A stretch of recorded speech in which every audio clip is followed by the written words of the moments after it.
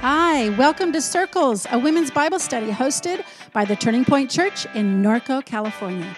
My name is Cindy Booth, and I'm one of the pastors and teachers here at Turning Point, and we're so happy that you're joining us for our Bible study this week.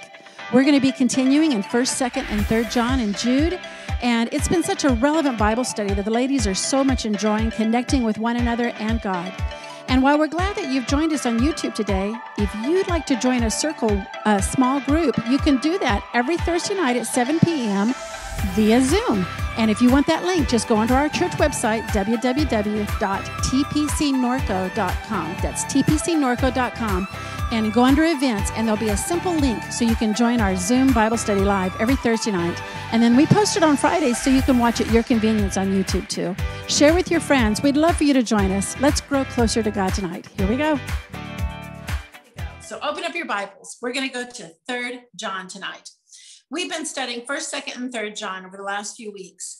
And tonight we're going to wrap up these books and start into Jude next week. And Jude, we're really going to slow it down because Jude pops all over the place with such a variety of subjects that it's going to take us probably a good month to get to do that little teeny book of Jude. Jude is only one chapter and it's 25 verses. And so tonight we're going to look at 2nd and 3rd John, which is kind of like postcards in the New Testament. They're not a full letter. They're very, very short, the shortest books in the Bible.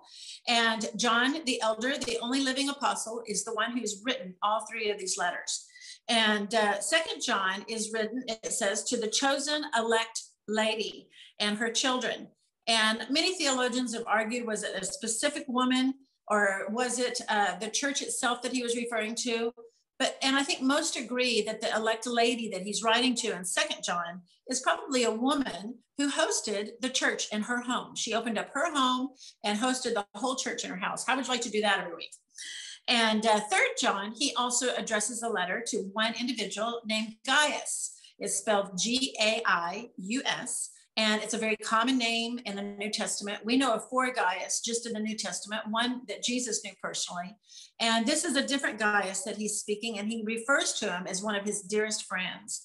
And we'll get to that in a few minutes. But in 2nd John and 3rd John, we hear over and over the word truth, truth, and truth. I think you hear it 5 times in 2nd John, 6 times in 3rd John.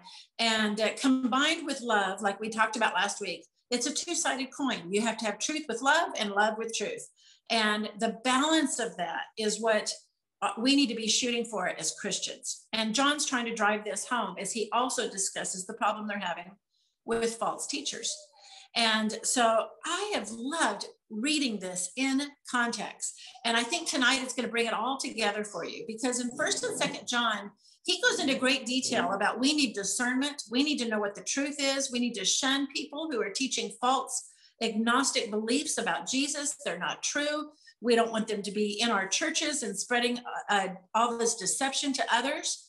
And it's causing quite a stir in the church. And John is addressing these false teachers. And he wants us to be wise about who we listen to and what we read and what we expose ourselves to and accept as truth when it may not be truth at all. And so, when he gets to 3rd John, he swings the pendulum to the other side and says, but you can't throw the baby out with the bathwater.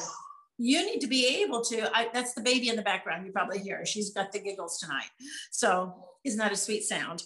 So anyway, as we go on, John brings the message back around and says, look, I've warned you about all the false teachers, but now I want you to know there's a lot of good teachers out there. And there's a lot of good, godly people in your church and from other churches that will travel in from time to time that I want you to partner with. I want you to support them. I want you to receive the truth that they're sharing. They're serving Jesus like you are. And so he's saying, look, there is some false prophets, but there's also good prophets. There's false teachers, but there's some really good teachers. And so we can't throw the baby out with the bathwater. And for the church to be the church that Jesus is building, we need prophets, apostles, teachers, pastors, evangelists. We need all of them. And we need godly, integrous men and women who speak the truth and nothing but the truth and represent Jesus well. You know, every time I teach, every time I get into the Word of God, every time I open up my mouth to share anything about Jesus, I want to be really careful that I'm representing him well. I don't want to speak any false truths or half truths or just, a portion of the truth, or maybe a truth that's taken out of context. I was actually thinking about today, we could even say that Paul sounds like a false teacher if you were to take some of his verses out of context.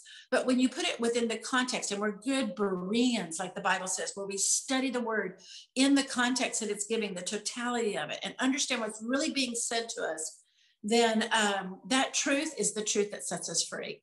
And that's our goal, isn't it, girls? We want to know the truth, and we want to build our life on that truth. And then when we share the truth, we want to know that we're sharing it accurately, so God is glorified and his kingdom grows and advances. Amen. All righty. Well, I can't hear you saying amen, but say it with me anyway.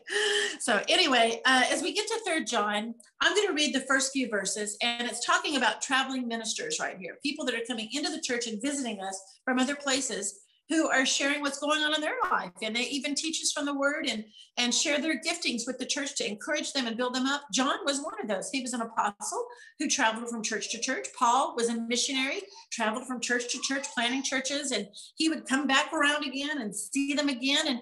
And they received him because they had relationship with him. They knew him to be an integrous, godly person who was accurately representing Jesus. So let's go to 3 John and read the first couple of verses together. John the elder writes this letter, and he says, I am writing to Gaius. It looks like Gaius, but it's actually pronounced Gaius, my dear friend, whom I love in the truth. Dear friend, I hope all is well with you and that you are healthy in body and strong in spirit. Now, I want to push pause right there, because this was a common greeting and prayer people gave each other, like, hey, how you doing? Or, God bless you, or hope everything's going okay. It was just that kind of a greeting. And so he's saying to them, look, I hope that your body's healthy and your soul is healthy and your spirit is healthy, that your whole being is growing and that you're prospering. And I've heard a lot of people actually take this verse out of context many, many times. I may have done it too myself in the early days when I was a young Christian, but this is not a promise of God. We have many promises, over 7,000 of them in the Bible, but this one is not one of the promises of God. It's a prayer, it's a greeting. It's not a guarantee that we're going to be healthy even as our soul prospers. He's saying, I'm praying that you're healthy, even as your spirit is growing and your soul is growing. But the reason I bring this up is that I've heard people actually feel guilty for being sick at times. And like, wow, if you're sick, something must be wrong with you. In fact, remember in the New Testament church in the book of Acts, they brought a little boy to the apostles to pray for him. And people were wondering, well, who sinned? His dad, his mom, this little boy? Did they sin? Why is he sick? People get sick, and it may not have anything to do with sin at all. We live in a world where there's things like coronavirus, and anybody can get it, saved or not saved. And so this is not a promise that says, look, when you're healthy, then you better be, if you're prospering in your spirit, then you're healthy. But if you're not healthy, that's a sign that you're not growing. That's a lie. So I just pushed pause there because I just wanted to give you a good example of how people can twist the truth when they take it out of context. This is just an opening greeting of John's to the church. He's saying, hey, I hope you're healthy. When you get this letter, I hope you're healthy and strong and prospering, just as your soul is prospering, because that's what I've heard. And keep it up. So sorry to get sidetracked on that, but I just was thinking about that today because I've heard a lot of people take this verse out of context, and we just need to be good Bereans and just know what the word of God is saying and quote it accurately. So let's go on. Verse 3, some of the traveling teachers recently returned and made me so happy by telling me that you've been so faithful and that you're living according to the truth. I could have no greater joy than to hear my children following the truth. Now he's saying my children, but he's not talking about his biological kids. He's talking about my children, you, the church, my brothers and sisters. John feels so akin to them, so fatherly toward them, so protective of them. And we've seen this all through 1st, 2nd, and 3rd John. He's referring to them over and over as my little children. And he's saying, I have no greater joy than when I hear that my children are walking in the truth, following in the truth. It's not enough that we know the truth. We've got to walk in the truth and live according to the truth of God. Amen. All right. So verse 5, I'll keep going. Dear friend, You are being faithful to God. Now, remember, he's talking to Gaius, not to all of us. He's just talking to one man, Gaius. He says, dear friend, Gaius, you've been faithful to God when you care for traveling teachers who pass through, even though they're strangers to you. They have told the church here of your loving friendship. Please continue providing for such teachers in a manner that pleases God, for they are traveling for the Lord. So he's saying these are good teachers. Their work is for the Lord and it pleases God. And they accept nothing from people who are not believers. So we ourselves should support them so they can be our partners that teach the truth. So he's saying, look, I want you to not only financially support them, but I want you to encourage them and partner with them and give them the help that they need so they can keep traveling and helping more than just your church, but many churches with encouraging them and growing them. So there's a lot of good teachers out there. And he's telling Gaius, I'm so pleased that you've shown them hospitality. I want you to keep doing this. It pleases God.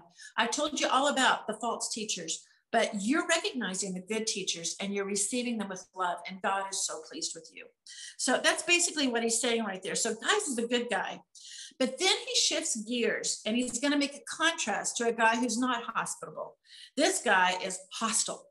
And so let's pick it up in verse 5 is where we left it off. Dear, I'm sorry, is that where we left it off? Yeah, no, verse 9. I'm so sorry, guys. I'm with you. I wrote this to the church about this, but Diotrephes, what a name, let's just call him Dio tonight, okay? So easier for Cindy, but his name is Diotrephes. We're going to call him Dio. So he says, but there's a person in your church who loves to be a leader. He loves to be number one. He refuses to have anything to do with us. When I come, I'll report to you some of the things he's been doing and the evil accusations or gossip that he is making against us. Not only does he refuse to welcome good traveling teachers, but he also tells others not to help him. So he not only doesn't show hospitality to good godly ministers, but he says he encourages other people to join on his bandwagon and not to be hospitable. And when they do help, he puts them out of the church. So he's been very divisive. He wants to be number one, the head honcho, the attention's on him, and he doesn't want to share the limelight with anybody else, for sure, these traveling teachers. And then I'll just wrap up here in verse, gosh, it's such little print. Verse 11, dear friend, don't let these bad examples influence you. So he uses a good example, Gaius, and then he gives a bad example in Diotrephes. And he's saying, what a contrast between the two. One shows hospitality. The other one is hostile. One shows empathy and compassion. The other one shows apathy. He doesn't care about anybody else but himself. One cares for others and the other one cares for himself. I'm so sorry. I'm going to take a quick drink. So tonight, I just want to hone in on this word hospitality because it's all through the New Testament church. And it's something we need to cultivate in the church today, because I believe the gift of hospitality just may be the sharpest tool in our kit to win this lost world, this hurting world for Jesus. Because hospitality, the very definition of hospitality, I think, is just loving well. That to me is what hospitality means. It's not just baking cookies and taking them over to a sick friend. That's part of it. But hospitality is just loving other people well, even more than we love ourselves. The dictionary says that hospitality is to show love and affection to a guest or a stranger. It's to make someone else feel at home, valued, important, received, loved. I actually was talking to a lady the other day who had visited Caleb and Jennifer's new home. And we were talking about how blessed God had given them this house and how happy we were for them. And she said, you know, Cindy, I was in their little house that they came from before they moved into this little bit bigger, nicer home. And even in the little home, Jennifer always made me feel so welcome, so valued, so important. And she goes, actually the word she used was, when I entered their home, I felt peace. She had made a house a home. And that's a privilege we ladies have, and that we can set the tone and the atmosphere in our home and be hospitable. It's not how perfect everything looks in your house. You don't have to have fresh flowers in the vase and the nice furniture and all that. You know, for the first 10 years of my marriage, you know what my dining table was? It was a folding table from Home Depot. And I just put a tablecloth over it to make it look nice. and we had folding chairs all the way around it because we couldn't wait to start being hospitable with others until we could afford a dining table. And I prayed for a dining table, and God finally did give me one. In fact, I think I've given a few away and gotten a few new ones over the years. But you don't have to wait until you get a table to be hospitable. You don't even have to wait till you have a home to show hospitality. You don't have to wait till you're married to show hospitality, because God wants us showing hospitality, not just in our homes, but also in the church, in the community, in our workplaces. Because remember, hospitality is loving well, making other people feel welcomed, valued, important. You know, there's variations of the word that help you understand what it means. We get the word hotel, hospice, hospital. All those represent places where you're going to get cared for, where you're going to be waited on, where you're a VIP, where they roll out the red carpet for you and take care of you.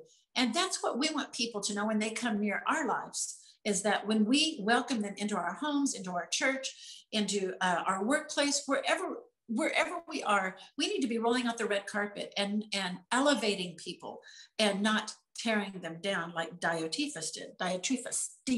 Okay. So John, John is telling us that hospitality is part of the kingdom culture. When we come into the kingdom of God, all of our cultures bow to the kingdom culture. Kevin talked about this last Sunday. And John is reminding us, look, hospitality is a big deal, and it's part of the culture of heaven. I grew up in the South. The South is very proud of Southern hospitality. And they're very warm in the South. They're good cooks. They put out big spreads of food. They have parties and fellowship and picnics and fun. And I mean, they're very hospitable. Neighbors help one another. I was talking to my brother and mom this last week with the big ice storm in Dallas. It was just blessed me so to hear how many people, how many neighbors come together to help one another in a great time of need. And that's hospitality. And people don't forget hospitality. Let me tell you, when you show someone true, genuine hospitality and they feel valued and loved, they don't easily forget it.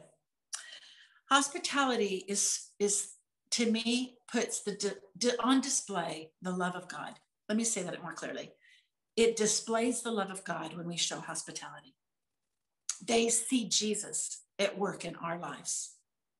And the reason that is because it's not about us.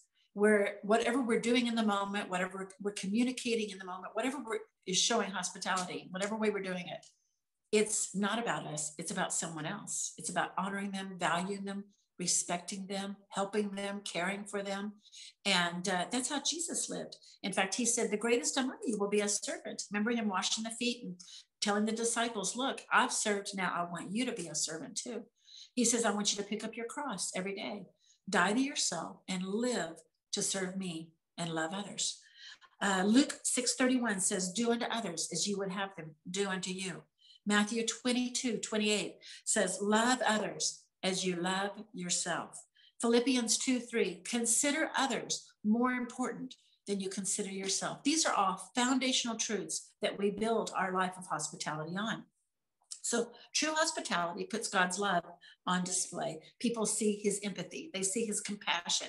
They see his grace. They see his generosity. They see his giving heart, his serving heart through our hospitality. You know, hospitality needs to become a way of life. I love to study other people that are very hospitable and live it well. And I have many of them, many of you in my life have taught me many things. And let me tell you, they're the Martha Stewarts of the church. And I watch how they set their tables and greet people at the door. And I mean, just all kinds of things to make me feel important when I'm around them. And I think I'm going to copy that when I show hospitality to somebody else. But tonight, I just want to help you expand your definition of hospitality, because it has a lot more to do than just setting out the coffee and donuts at church on Sunday morning. Hospitality is anytime we love others well, or elevate others. Now remember, the opposite of that was hostility. Hospitality elevates people. Hostility pulls people down.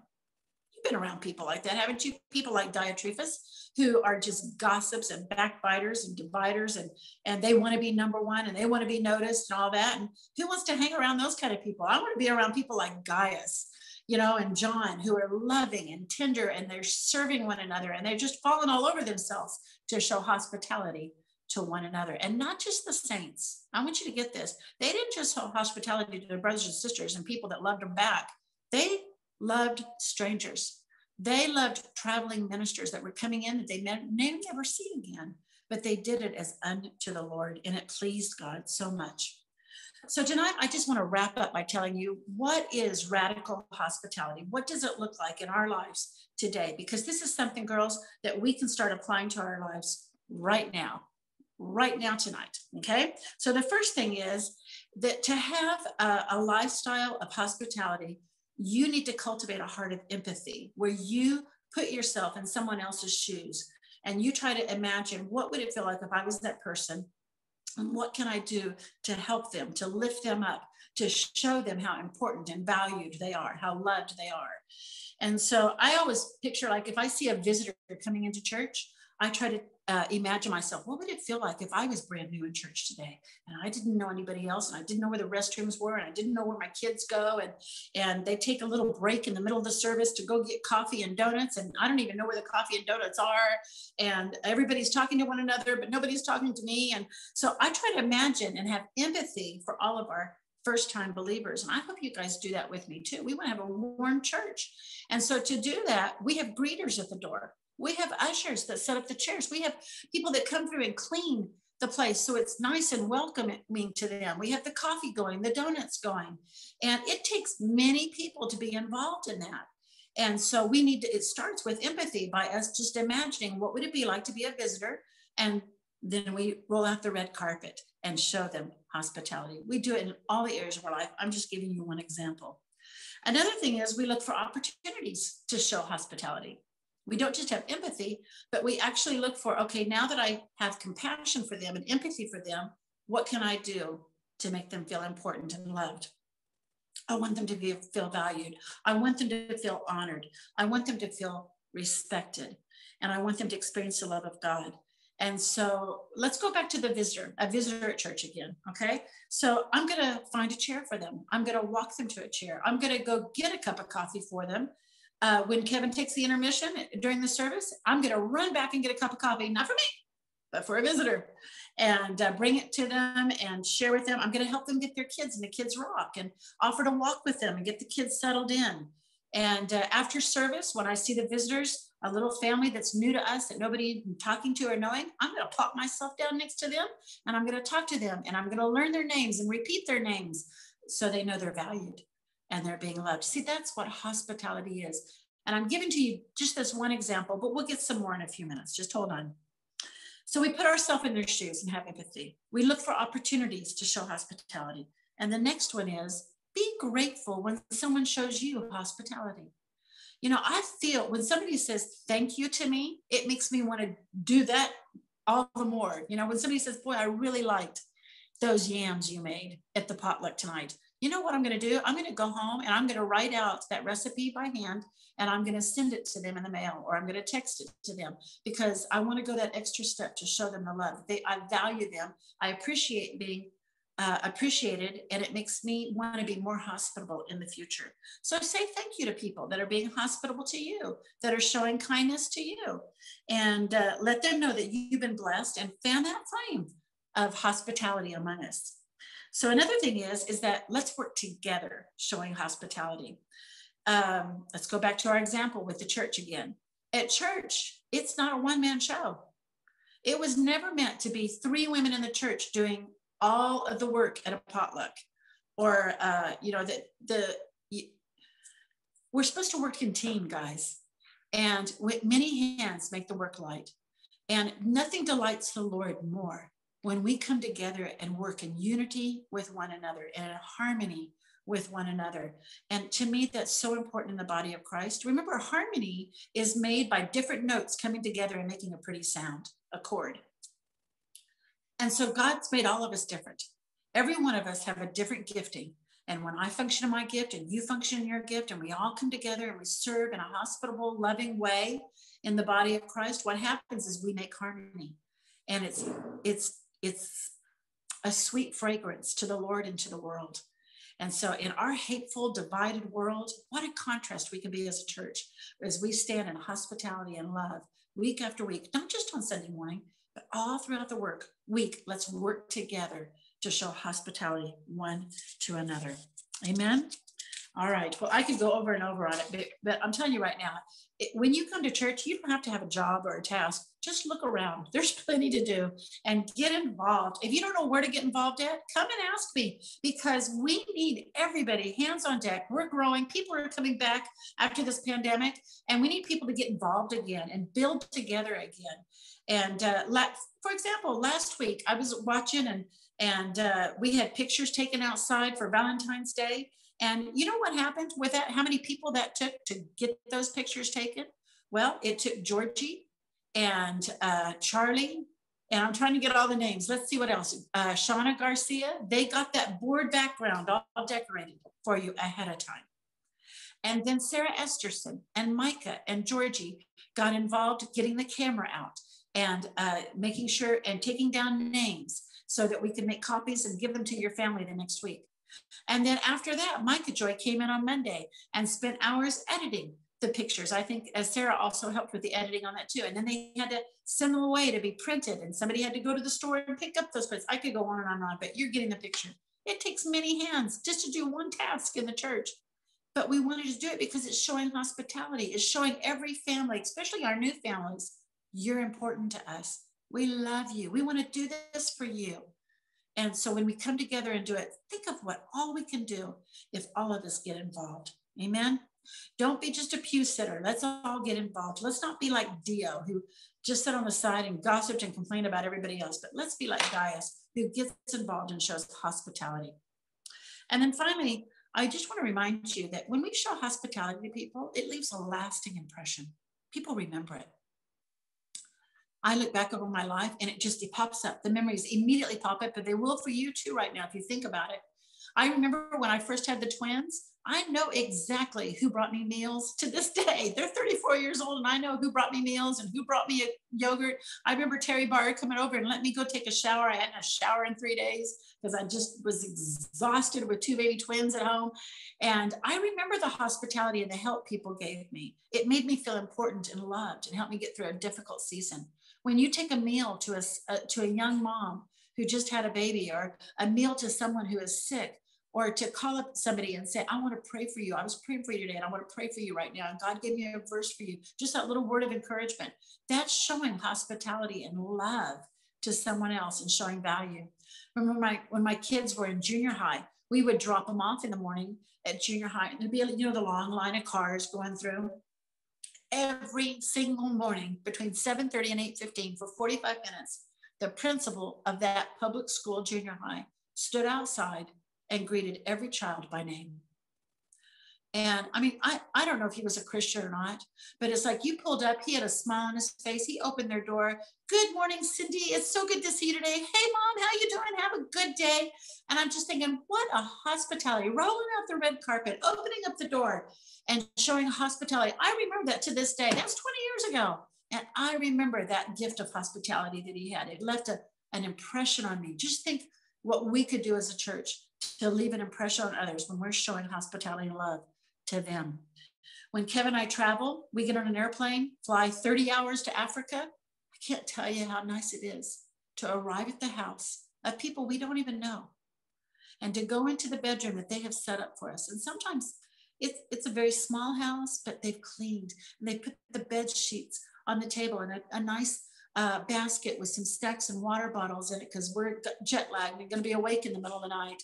And their children have made banners that say welcome, and they're hanging on the wall, and fresh flowers have been cut and put beside our bed. I mean, all those little touches of hospitality make me feel, wow, it was worth the 30-hour flight here. I'm so glad. I've been so received here. I'm in a family's home now. I've known these people for 5 minutes and I feel like family. I feel at home. I feel important. I feel valued. See, that's hospitality.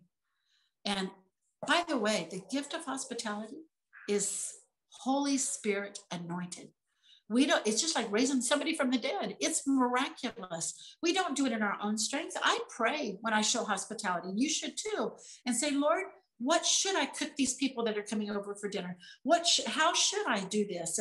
And when should I do this? And God will show you opportunities of hospitality, and he'll anoint you for it and give you creative ideas. Won't that be fun? All right, we're going to close tonight by backing up and going to Romans. And because as we finish John's 3 letters on love and truth and just what the early church should look like, I think it's summed up really well by Paul back in Romans chapter 12. In Romans chapter 12, I'm going to skip down to verse 9 and read it to you. And he talks about hospitality in here, but he just talks about just the whole atmosphere of love that should be happening in the kingdom culture of the church. Such a good description to us. So we're going to read from verse 9 to 18 and close with this tonight. Romans 12:9. I'm just glancing at my time. Okay, don't just pretend to love others. I'm reading again the NLT. Don't just pretend to love others, really love them. Hate what is wrong, hold tightly to what is good. Verse 10. Love one another with genuine affection. Take delight in honoring each other. That's what we've been talking about, honoring and elevating one another. Never be lazy, but work hard and serve the Lord enthusiastically. Verse 12, rejoice in the confident hope. Be patient in trouble, keeping on praying.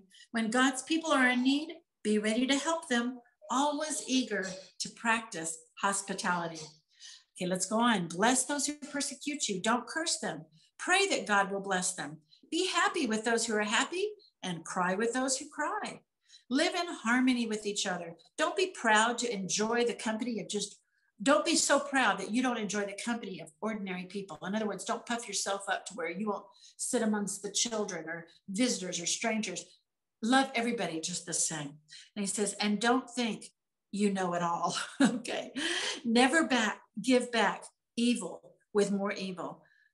Do things in such a way that everyone can see that you're honorable. Do all that you can to live in peace with one another. So just going back over this, I look at such good handles. These are just good practical handles. And to me, it sums up the whole way that we want to show hospitality one to another. Not just traveling teachers that are coming into the church. We've got one this Sunday, Dave and Kathy Swart.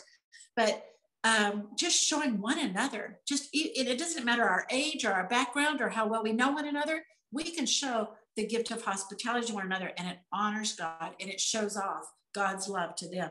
So just briefly going back over this passage, Romans 12, 9 through 18, verse 9, right away, he says, don't love with hypocrisy. Let your love be genuine and real. No lies or deception. Don't be manipulative. Just in truth, love one another. Believe the best about one another. And then in verse 10, it says, be kindly affectionate with one another, showing each other preference, tender-hearted, forgiving, kind, listening, really listening to one another, preferring one another, honoring, respecting. That's the culture of the kingdom. Verse 11, it goes on and says, I want you to do this for Jesus. I want you to serve and forgive and share. Remember, it was Jesus who said, even when you give a cup of water, and this is hospitality, when you just give a cup of water to somebody, I notice it. And it's like, I acknowledge it as if you gave me the cup of water. That's what Jesus says. Let that sink in. So when we show hospitality, Jesus takes it personally. And he says, you just did that unto me. And it pleases him and it honors him. Helps build the church, helps exalt our King, shows off his love. Verse 12 says, rejoice in hope, be patient in tribulation. That's something we've been learning this year, isn't it? So we're slow to anger, but we're long suffering.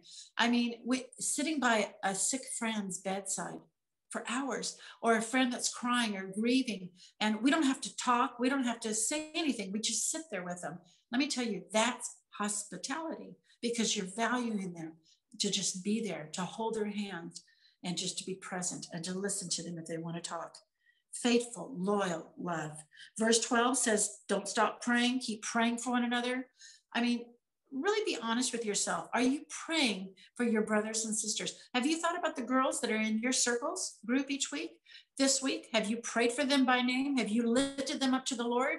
I'm not saying this to make you feel guilty. I'm just admonishing you. Come on, church, let's grow up. Let's take the word of God and apply it to our lives. And right here, he's telling us, don't ever stop praying. Keep praying for one another. It's important. Verse 13, distribute needs to one another by showing the gift of hospitality. We've already talked about that. Helping a friend move, helping a friend paint their bathroom at home, lending a car, paying for dinner, sending an encouraging note in the mail, taking a meal to someone. I mean, there's just so many ways we can show hospitality. Verse 14, bless those who curse you. Big pill to swallow.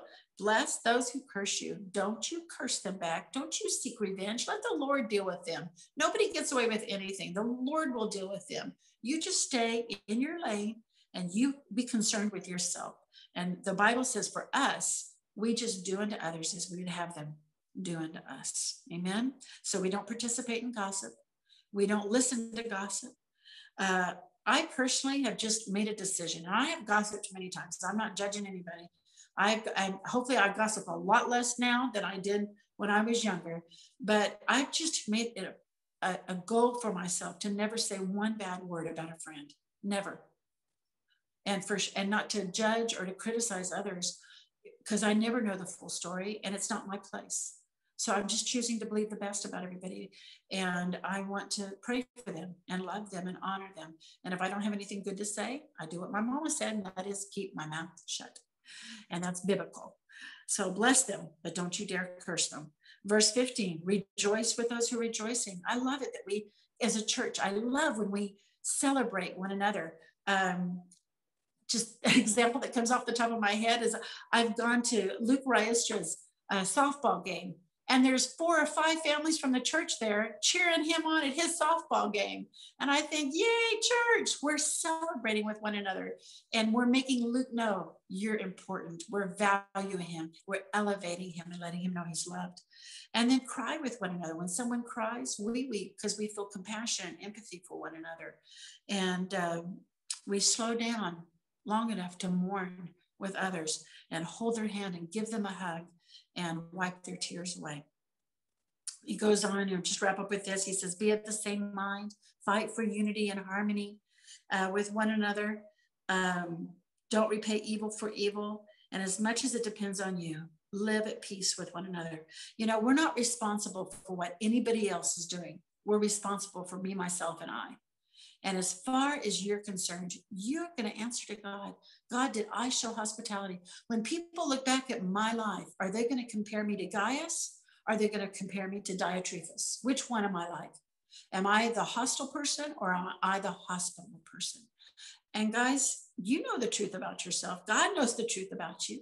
And if you need to make some adjustments tonight, I hope you do.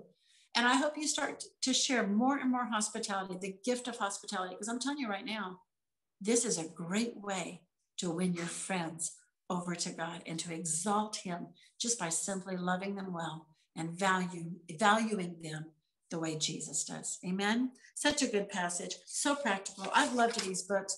Remember, John has taken this. We don't want to take it out of context, but John has taken this big subject of love in the church.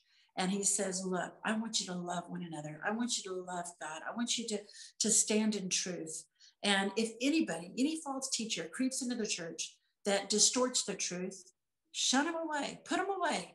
But the good teachers, identify them and receive them with love and honor them and support them, partner with one another. And let's just keep spreading the gospel of love to this dying world. We don't know how much time we've got left.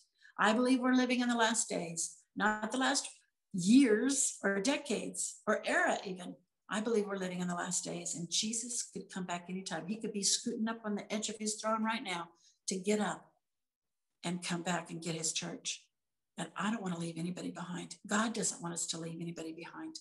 So let's love people into the faith toward Jesus. Let's go after everybody that's far from God, and let's just love them to death with hospitality. Amen.